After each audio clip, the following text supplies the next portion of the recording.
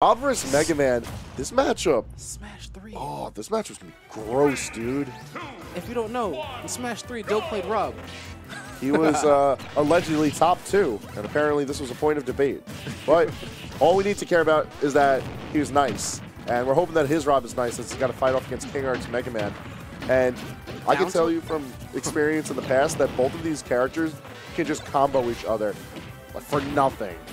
Yeah, like, and man, I have to say, Rob in this game, I know he still has bad disadvantage, but they made his advantage so much better.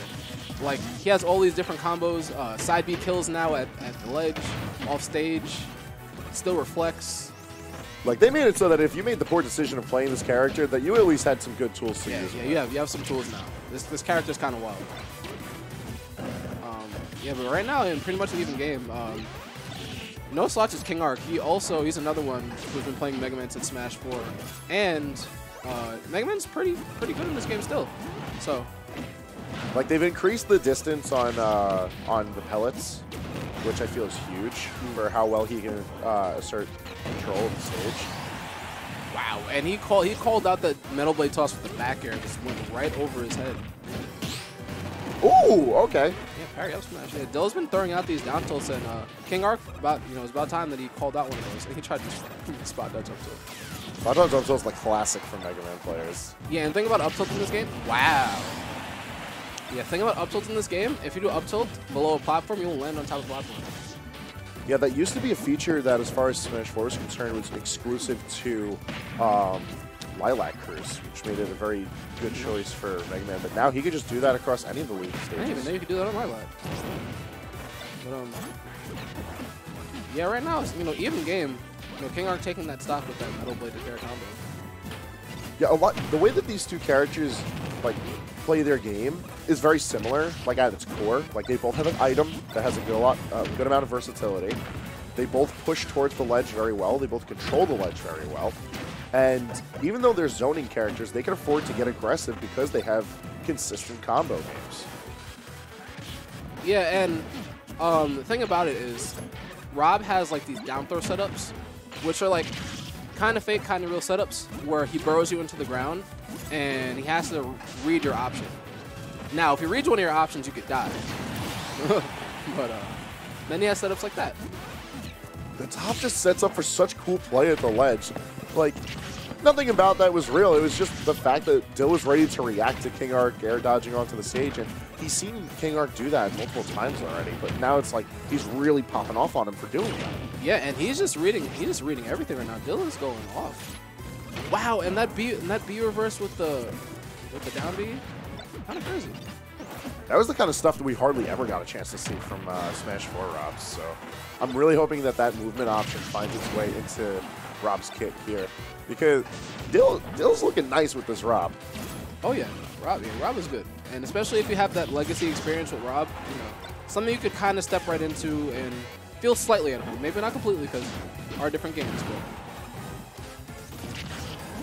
yeah. And the way Dill's landing with the top, it's like pretty impressive. Because KingArc hasn't been getting a lot off of putting Rob in the air that you would think. That was so smart. Oh, that air dodge back to the ledge. He went so far. He knew because he was stuck with a crash bomber, he could afford to go for a risky option because he would just get popped up. He knows that that's not going to be killing him. Okay, let's see how he follows it up. Okay, went for the back air, respectable. Speaking of back air, I feel like we haven't seen back air from Dill a lot in this game, aside from the first stock thing. So maybe it'll come around to end out the game. Ooh, and he air dodged away from that explosion. Yeah, I mean, speaking of grabs, one more grab by Rob and he's dead. Yeah, up throw, you're dead.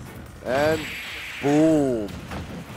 Oh, and flew away. Yeah, he just flies up. Flew away into the sky.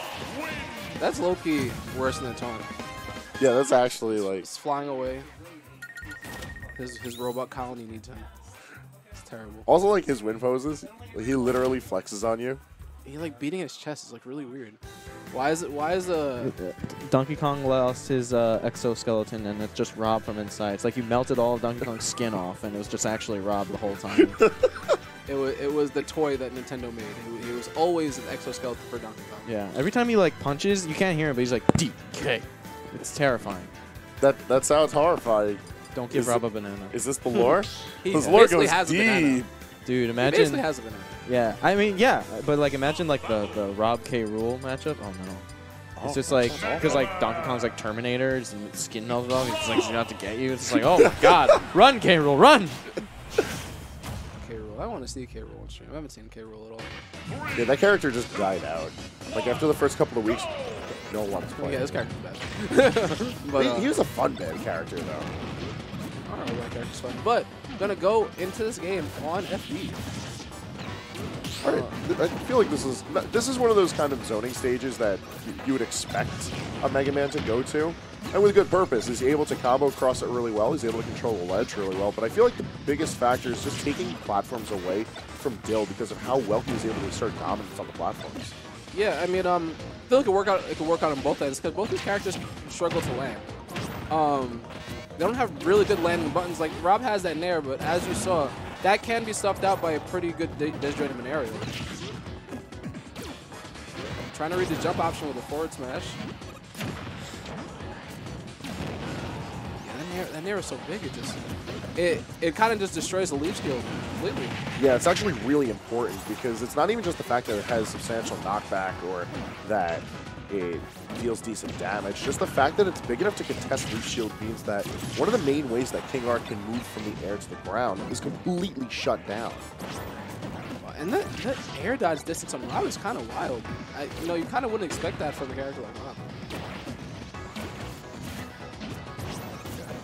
Yeah, I like how Dill is just getting out of there. He's not really overextending too much.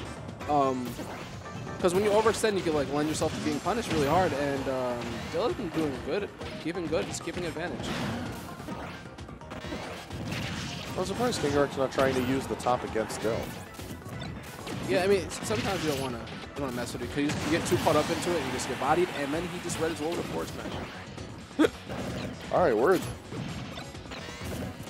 Metal Blade in hands. KingArc has a lead for the first time in the set, although don't know for how long, especially if he's going to continuously eat these aerials from Dill.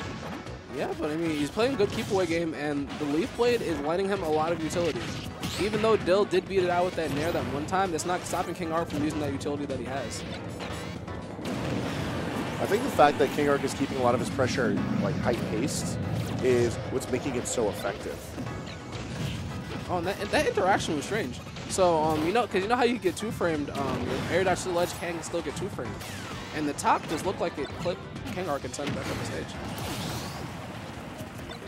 Got him out of there, and without a lot of percentage built up. So, for the most part, this is even, especially if Dill can find himself on the ground. But, it just seems like KingArc has the emotional advantage right now. I don't know. Yeah, he's running with it. He wants it, man. Yeah. Very good counter pick by KingArc, because Dill is really struggling to land on this stage.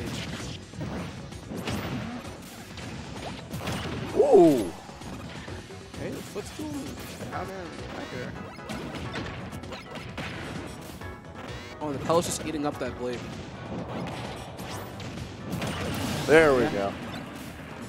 All right, I feel like another aspect of this match is it's a very strange match in itself. I feel like both of these players figuring out the intricacies of it as we go. Because the way that KingArc is covering the ledge has changed since game one. And even since the beginning of this game, too. Yeah, this KingArc is, I feel like KingArc is getting a little bit more comfortable in trying to tracking down Rob's landing options and options in general and neutral. And whenever he's off stage, KingArc is pushing it as far as he can. And he's done a good job of evening things back up, and he's got a pretty convincing lead here.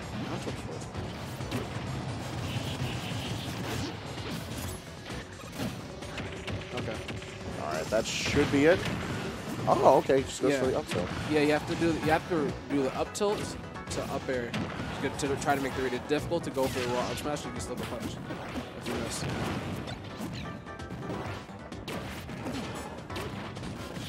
Yeah, Dill just struggling to get this kill right now. KingArc at 169%. And that percentage is only growing. And he just got sniped with the. He just got. And he died. What? Okay. What? That was a whack ending to that game. I don't care. That was a really good game until the end. I feel like every time a commentator Dill said he dies terribly at some point throughout the tournament. every single time. It's like only me. Every time I see him, excuse me? Look at that. It's flu. Like, I think I know why that happened. I think he tried to retreat. Got probably hit with a back air by his retreat, but man. I mean, it's good stuff by KingArc, though. Just keeping the pressure on Dill at the ledge. Not letting him breathe. Game 3 is going to find ourselves back on Battlefield. And, you know, on paper, it should be an even field for them to fight on. Like, Megaman makes really good use of this stage, but I feel like it's just the style that Dill wants to control the platforms worked out so well for him in Game 1. I'm interested to see if any adaptations that KingArc has made to this point is going to help him take advantage of the stage on equal measures. Yeah, because KingArc definitely likes the stage. Megamans in general kind of like the stage because it gives him more landing options because it can't land. But yeah, I understand the comfort pick by Dill. He did win on this stage Game 1. Like another thing that is just like both of these characters have a lot of tools for juggling off the platforms. Like for Megaman, he has the air shooter, his up air for just constantly pressing upwards. And then we've seen multiple times up air sharking from Dill, proving to be quite useful. But in case that's not what he wants to go for, he has neutral air, which is massive, as we've already seen. Oh yeah. Yeah, but you know, as we can see, it's just like Dill is just controlling KingArc from below. And did you see that grab? What? It's a good grab. Excuse me? That's a good grab. Okay, went for the down throw. Obstacle for the down throw instead of the back throw for safe position. You know, got a decent punish off of it. Got the up tilt. And this is why he doesn't try to pick up the metal blade in the saw blade. Like the top, you gotta hit it first. You gotta offset it. It's a very strange item to interact with. I don't blame KingArc for getting hit a few times, but it's like definitely not messing with it. It's one of those things where it's like you get a lot from taking it away from Rob, so it's worth trying. And he got sniped again, but this time with the laser. The laser didn't care about anything that KingArc was doing.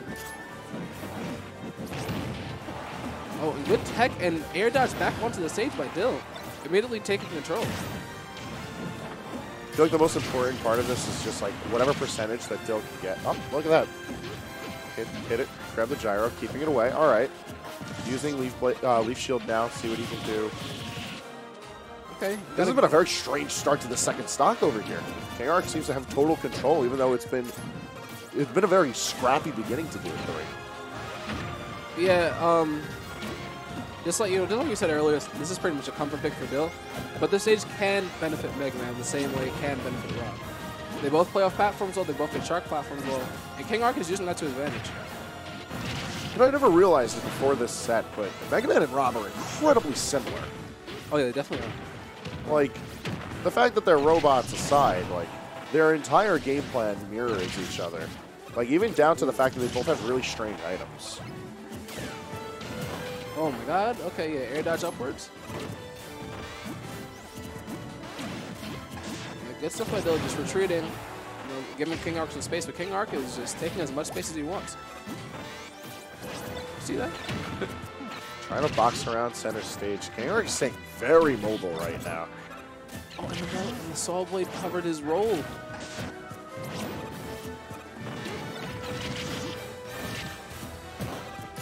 Look at the projectile play from both of these guys.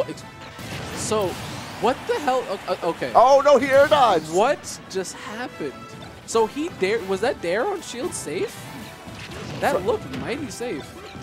It might be. I don't know, man. All I know is that was a really strange connection of interactions. It ended out with KingArc taking the stock, although he ended up air dodging, crossing his own. Leaves us in the last stock situation. Pressure's on for both of these guys, and this is losers bracket. This is at the end of pools. There is no second chances after this one. Yeah, it's pretty unfortunate because I think what happened was he was expecting to get betrayed and then have to tech onto stage, but none of that happened at all. Look at how much damage he gets out of Leaf Shield. Wow, those down tilts are kind of crazy. He's just doing down tilt just to check what KingArc is going to do.